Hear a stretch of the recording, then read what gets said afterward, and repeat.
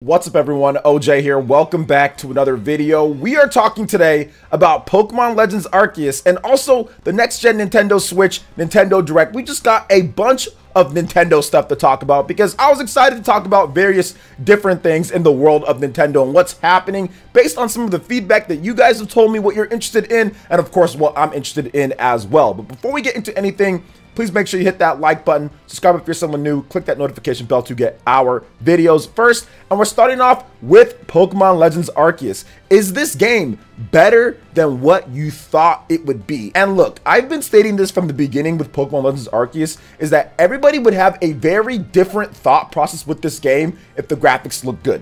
If the graphics were incredible, then people would be saying that this is going to be the most incredible game that they've ever played. It could have the exact same gameplay that you've seen, but graphics are the first thing that people see and judge the game and think if it's going to be good or high quality or not, when it comes to the Pokemon Company, at least. But, of course, as many of you guys know, the game did leak. There are some spoilers out there. I'm not going to be going over any of those spoilers, and of course, I do not have the game yet at this point. I'll be playing my legit copy of the game this upcoming week or next week, depending on when you're watching this. I'll be playing my legitimate copy of the game. But I wanted to go over some of the previews with this, and a lot of the stuff that I said that Pokemon Legends Arceus needs before the game leaked or before we knew anything about the game too much is coming true with it. So this is very good to hear. Some of the biggest things that we've talked about when it comes to Pokemon is the length of the game, is the difficulty of the game, is the innovation of the Pokemon franchise. And it seems like Pokemon Legends Arceus delivers on all of those fronts exactly like I said that it would do and what it needs to be a successful single-player RPG experience. And if the Pokemon Company, or more like Game Freak I should say,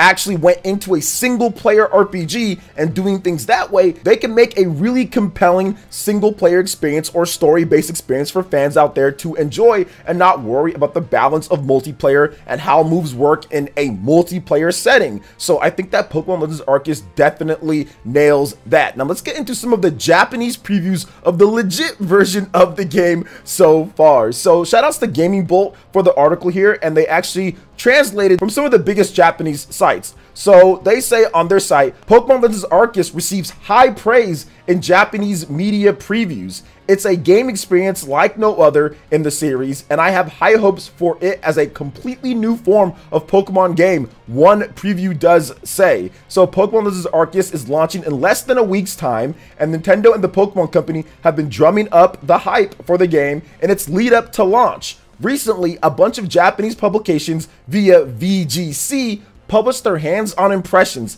after some time with the game, and the reception coming out of those early looks at the action RPG is rather positive. Something that Nintendo has been emphasizing in most of its marketing for Pokemon Legends Arceus is that it's a completely new type of Pokemon adventure, which I've been talking about quite a bit, how this is going to be something very different and very new because it's not multiplayer. That completely changes what you can do in this game and how you can go about it. So that is just right there going to create a very different experience than what we've gotten before.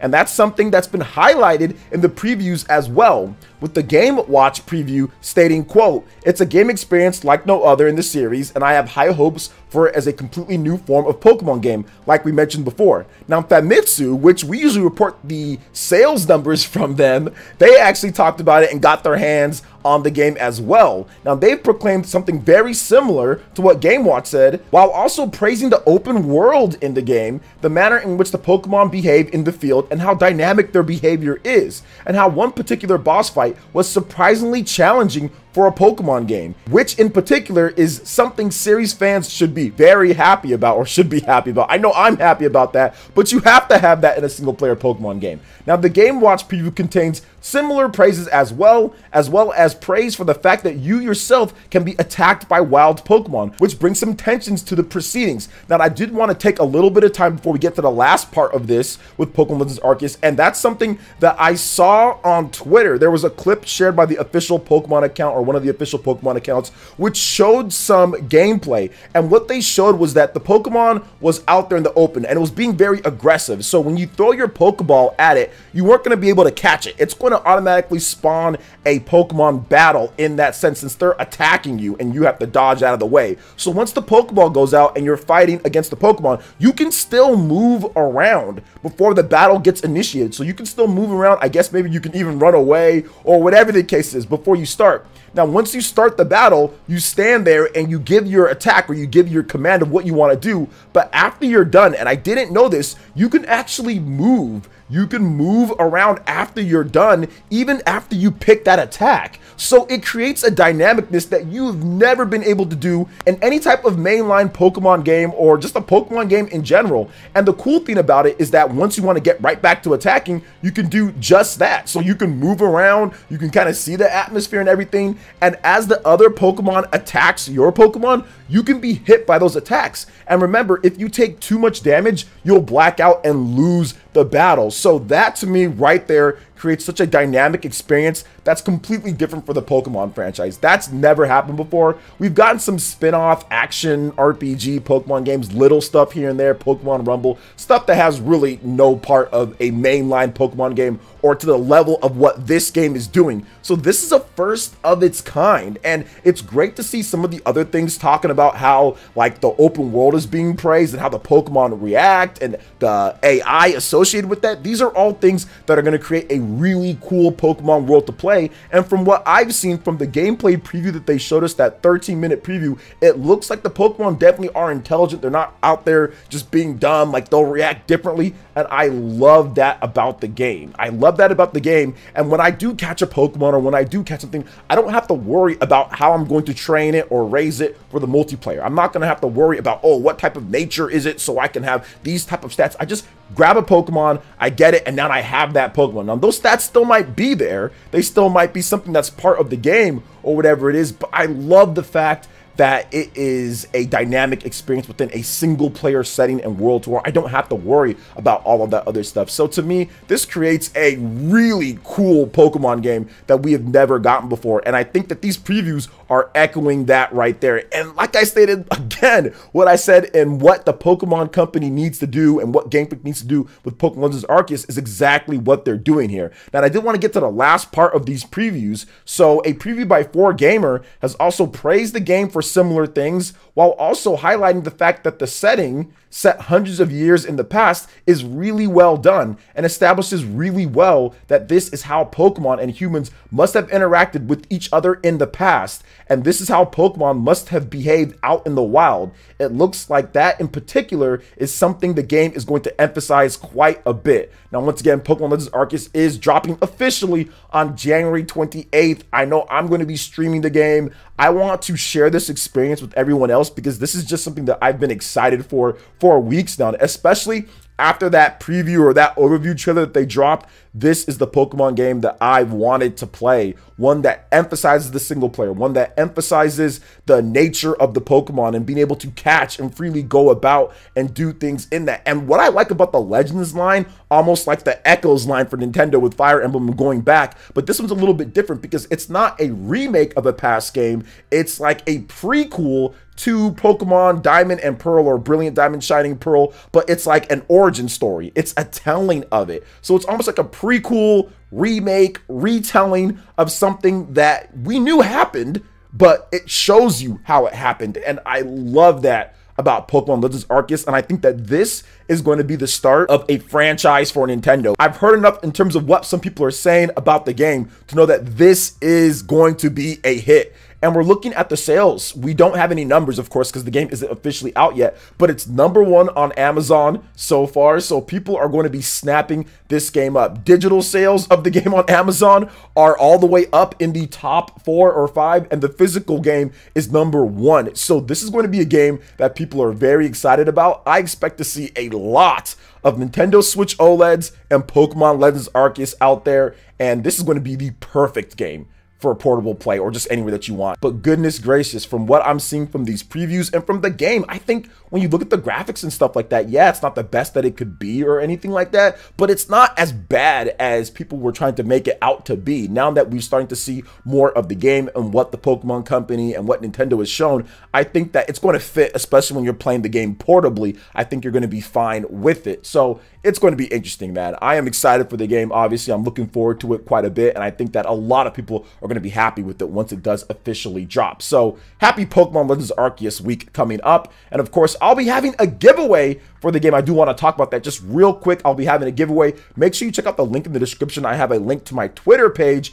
Follow me on Twitter. The details of the giveaway will be on Twitter. So make sure you follow me on there, but I will be giving away a copy of the game. So that should be a lot of fun as well. So what are your thoughts on Pokemon Legends Arceus right now at this point? Are you planning on picking up the game? Are you waiting for the reviews? How do you feel this game is going to shake out? Let me know your thoughts in the comment section below. All right, moving into the next topic, let's discuss the Nintendo Switch 2, the next gen Nintendo Switch, what Nintendo is doing with this, because I think that I have a very good idea of what they're going to do, and that's the reason why I wanted to talk about it. So, Nintendo Switch 2, I had a really good discussion on my live stream recently. Make sure you check out my live stream 6 days out of the week. You guys just know what it is. Hit the notification bell to get notified when we go live. So yes, we had a really good discussion on what Nintendo's going to do for it and the hybrid nature of the system, and I think that there's still some people who don't realize what a hybrid is, or that Nintendo's going all in on the hybrid. So here's what we do know. Factually, Nintendo invested another $1 billion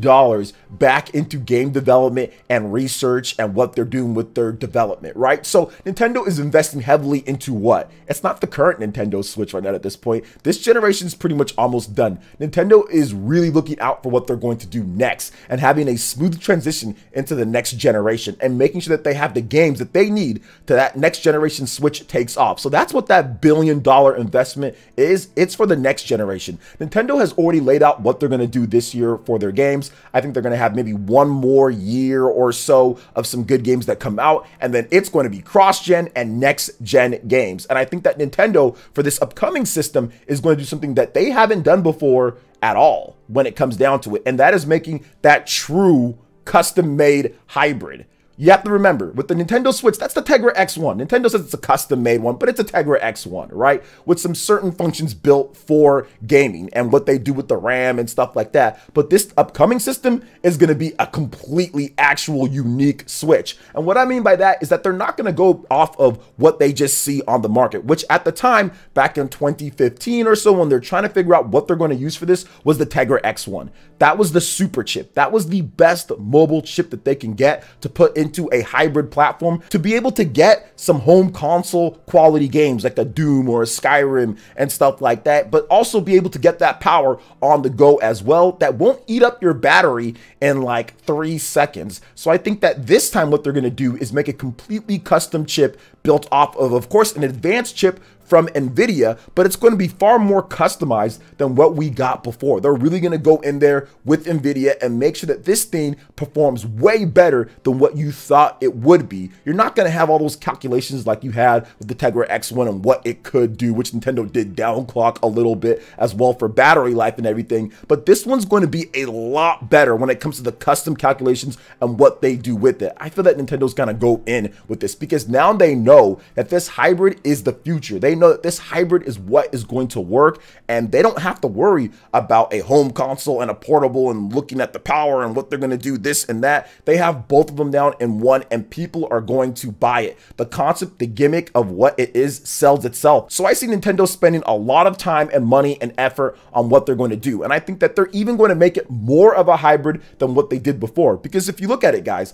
that dock that Nintendo put out, the new dock for the Nintendo Switch OLED, that can be updated. That can have some stuff done to it. So I feel that they're going to tinker around with that dock. And what I mean by more of a hybrid is that when you actually put that Switch into the dock, there could be some functions and there could be some things that actually enhance that's not intrinsically built into the Switch itself. So for example, when you dock the regular Nintendo Switch, it actually functions a bit differently. Obviously, it has access to a bit more to where it can have the higher resolution with the TV and all of that. And when it's off of the dock, it actually functions a bit differently, so it can save some battery life and all of that. So I think that they're going to put a supplemental computing device potentially into that dock, or to where you can upgrade it and have that extra power, a DLSS or something, in order to enhance the look of the Nintendo Switch games. I don't think it's going to be anything too crazy or anything like that, but I would expect maybe even to have some memory built into that dock itself, and maybe be able to store some games on there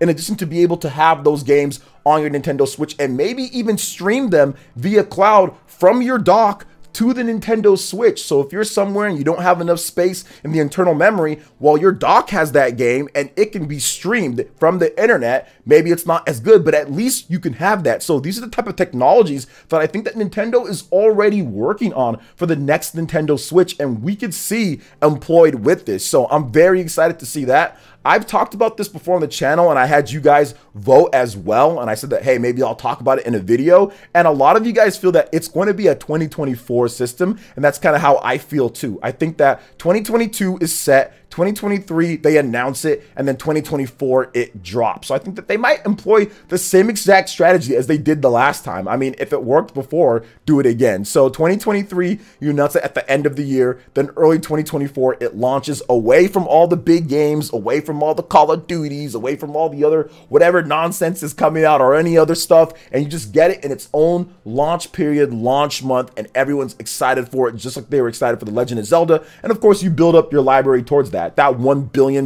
investment, all right, you get that going. You get that ready to go with the new games. Obviously, you have the backwards compatibility to where you can play those older Nintendo Switch games and get them on there so people have an instant library. Or if they missed out on the Nintendo Switch library, well, now you have a bunch of games to play. I think that's going to be one of the key things, and Nintendo's not going to mess that up, especially with the successful system. They usually make it to where you can do backwards compatibility. So I fully expect Nintendo to take advantage of that, because why would they not? I expect them to have some cross-gen titles, have stuff to where you can play on the Switch and also the Switch 2. So I think it's going to be pretty impressive what they're doing here. And I think that Nintendo's going to gear up for something pretty awesome. We get this last year of really big full support. 2023 comes about. We get some good games here and there. Nothing too crazy. Then 2024 geared up, beginning of the year. That's when we're going to get that Nintendo Switch 2. So I think Nintendo's going to apply that same strategy that they applied for the Switch, but of course make it even bigger and badder now that you know you've got a hit on your hands. So that's my thoughts on the next gen Switch. And of course, we'll talk about it if we get any other rumors or more information. I just kind of want to lay out some stuff that I've been thinking about when it comes to the next gen Switch. So what are your thoughts? Let me know in the comment section below. All right, and moving on to the final topic, I wanted to discuss when we could see the next Nintendo Direct, because there's a lot of buzz coming up on what Nintendo's going to do. Nintendo has a bunch of games slated for this year, and a lot of them in the first 4 months or so of the year. So that leaves a lot for the rest of the year, and rumors are swirling about Metroid Prime Remastered, about the official name for The Legend of Zelda Breath of the Wild, Bayonetta 3, more information on that when that game is coming out, potential Fire Emblem, Xenoblade Chronicles. There's so much exciting stuff. So I was actually alerted that Nintendo has had a few years recently where they had Nintendo Directs in February. So could we see a Nintendo Direct drop this February for Nintendo Switch games? It's very possible based on the previous years. So February and March, Nintendo has also had Nintendo Directs at that point in March as well. So I can kind of feel Nintendo's going to be dropping the big bomb here when it comes to the Nintendo Direct and what they're going to be doing, just based off of the lineup that we've seen so far. And of course, the surprises. What other games are going to be announced here? Because we know about some of them, right? Or at least the rumors about some of the games, but what else are they going to do? I think for me, Fire Emblem and Xenoblade. That's all I need to see announced this year. I think that Fire Emblem might be a little bit closer than Xenoblade based on the rumors so far, but what else could they announce? Could we get another legacy title? Nintendo's been pretty good with bringing back the Game Boy Advance type of line. We got a WarioWare. We also got Advance Wars 1+2 Reboot Camp. Could they be bringing back Golden Sun? Is this finally the time? I think that there's so much stuff Nintendo can do at this next Nintendo Direct, and I think that they are going to have some legacy stuff lined up, at least a game or two. I mean, we still have E3 to talk about as well, which the normal E3 is canceled, but Nintendo always has their E3 Nintendo Direct. So I just think that a Nintendo Direct is going to be coming, and I feel that there's going to be some interesting announcements. And there's just been some buzz about what Nintendo's going to do this year. There's been rumors about not having many gaps because Nintendo is packing. The first 4 months of the year has 4 Nintendo Switch exclusives. I mean, if you count what Nintendo's actually helping out with or developing, there's 4. If you count just other games that are exclusive, there's a lot more than that. With Pokemon Legends Arceus, we have that game coming out pretty soon here in January. Then also in March, there's Triangle Strategy, and then there's also Kirby and the Forgotten Land. Plus, there's Advance Wars 1+2, the reboot camp in April. So that is 4 games in 4 months. And then, of course, if you add on like the Chocobo GP and the Rune Factory and other exclusives that are coming to the system, there is a lot. So Nintendo's packing it all in the first quarter here. So what's coming next? Something tells me that there's a lot of games coming up because they wouldn't be doing that if there wasn't. So I'm excited to see what they have for us. And I think that there's going to be a nice Nintendo Direct, maybe February, but we'll have to wait and see. So what are your thoughts when it comes to everything that we discussed here? Let me know in the comment section below. All right, guys, that wraps it up for this video here. Thank you so much for watching. I do appreciate it. Please make sure you hit that like button, subscribe if you're someone new, and click that notification bell to get my videos first. Thank you for watching, and we'll catch you guys for the next one. Peace.